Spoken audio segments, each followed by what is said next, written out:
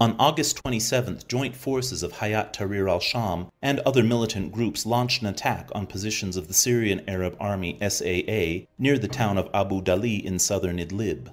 Clashes between the SAA and militants erupted in the villages of Tal Marat, Salmuya, Jadouya, Sham al-Hawa, and Abi Omar. Hayat Tahrir al-Sham employed at least one suicide vehicle-borne improvised explosive device. Nonetheless, they were not able to overrun the SAA defense. Pro-militant sources claimed that the militant forces captured a battle tank and 3 armored vehicles from the SAA. Pro-government sources reported that at least 37 militants were killed, and a T-55 battle tank and BMP-1 infantry fighting vehicle belonging to them were destroyed. The developments near Abu Dali, a Russian observation post that is located in the same area, demonstrate that no de-escalation of the situation in Idlib is possible while Hayat Tahrir al-Sham operates there.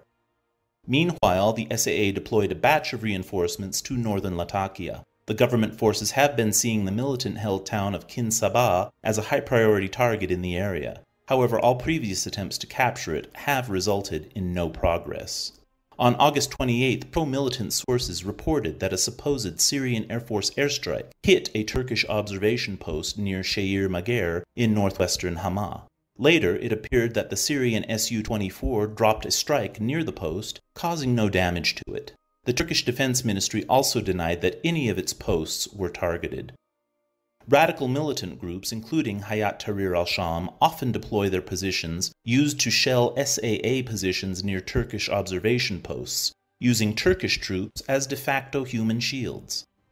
On the same day, Jaish al-Nasir reported that one of its field commanders, Mohammed Turki, and 2 of his bodyguards were eliminated near the town of Al-Akor. The group blamed Russian special forces.